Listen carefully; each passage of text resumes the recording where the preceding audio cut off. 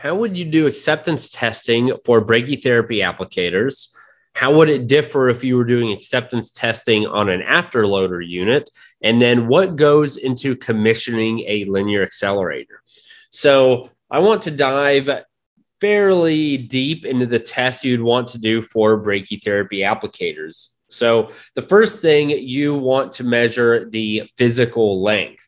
So you want to ensure not only is your applicator what you purchased, but that the physical length is correct. Also, the diameter. If you are using any type of rings, you just want to look at the applicator in general, verify that it matches the angle, the diameter, the length, etc.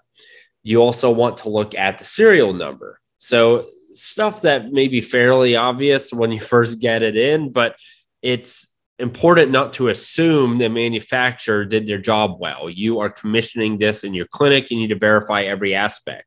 So now what you want to do is a auto radiograph, and that is going to verify the uniformity and the symmetry. So if you think of a ring, you may have a ring applicator here. Again, bad drawing. And you have a channel that is coming in, and it's going to go around the ring to the other side. Well, that channel may not perfectly be in the center of the ring as it goes around the applicator. And you want to verify that it is, or at least very close to that. Then you want to do a source calibration. Now, this needs to be within 5% of the vendor specification. You also want to ensure that applicator's proper source placement via orthogonal radiographs using, typically you do 4 to 6x with a dummy source and a mechanical function to that. And so you use a linear accelerator, you put your dumber wire in, and that's another way to verify that your channel is relatively centered and it's essentially your applicator is working the way it should.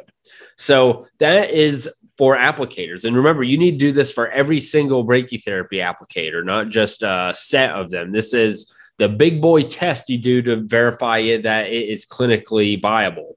So now say you did applicators, now you get your afterloader unit.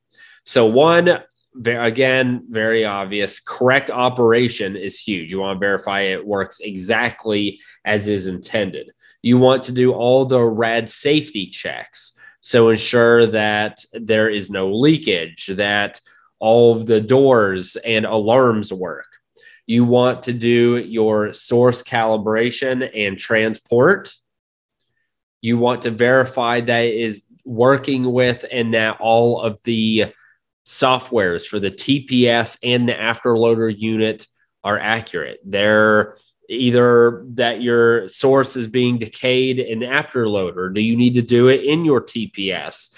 Are the step sizes the same, or does it interpolate? A lot of details between the TPS while planning and the actual afterloader unit. You have your source positioning with the auto radiograph. That needs to be within 1 millimeter. And so, as we mentioned with the applicator, even though maybe we verified that the channel with the dummy wire is perfectly centered in your ring, when that afterloader sends the seed in there, if somehow it doesn't follow what you would expect and it's not perfectly in the center, or it doesn't reach all the way to the end of the catheter, you need to know that. And then finally, you need to do the source calibration with the well chamber. So now a linear accelerator, changing gears here, but they're all accelerators and acceptance testing or commissioning rather. And so I figure I'd throw it in. And for the accelerators, you need your percent depth doses and your TPR tables for that matter.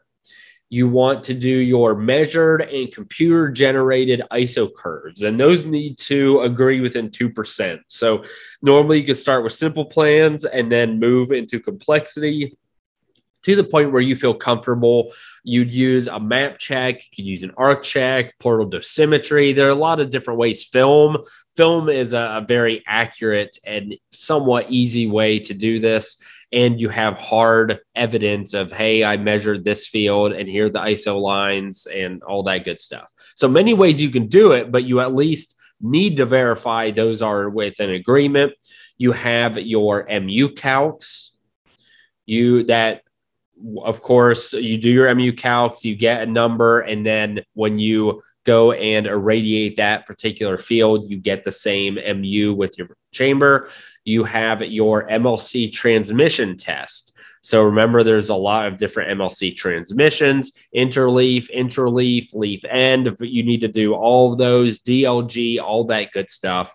You then need to look at your penumbra, and then, of course, your TPS agreement. So quick acceptance testing, mainly for brachy, but again, you never know when the examiner is going to turn and be like, oh, let's talk about Linux now. Pretty much wherever they want the conversation to go, they will, unless you steer them one way or the other. So hopefully this helps. And if you have any questions, please comment below. Best of luck.